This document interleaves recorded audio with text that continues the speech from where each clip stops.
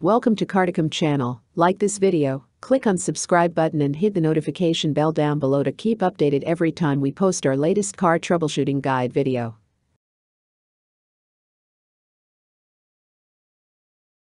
If you hear a loud thump coming from the front end when driving over a dip, it's an indication that front shocks or front strut cartridges are worn or faulty. The front suspension has two main components, the shocks and the springs. On some cars, these two components are separate from each other.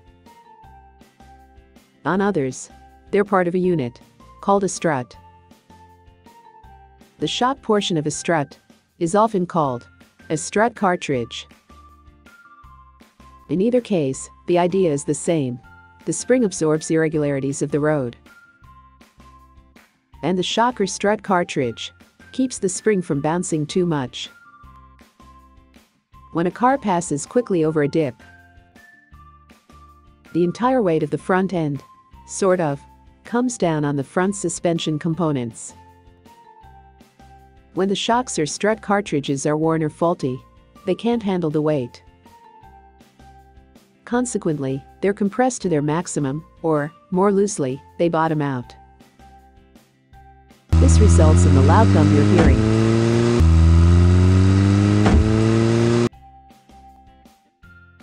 The remedy: first, you'll need to determine if your car has shocks or struts in the front.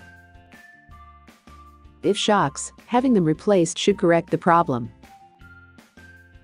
If not, this condition could lie with the springs. But that's unlikely since springs generally last the life of the car.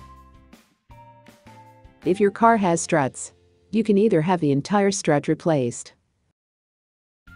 or, in many cases, you'll be able to simply have the strut cartridges replaced.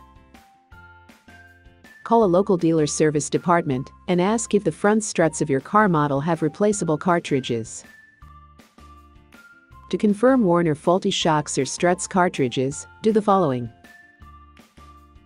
Push down on the front end several times to get it bouncing and let off. If it continues to bounce more than once, the shocks or strut cartridges are worn or faulty. Take care of this very soon, because with each thump, certain front end components are becoming more damaged.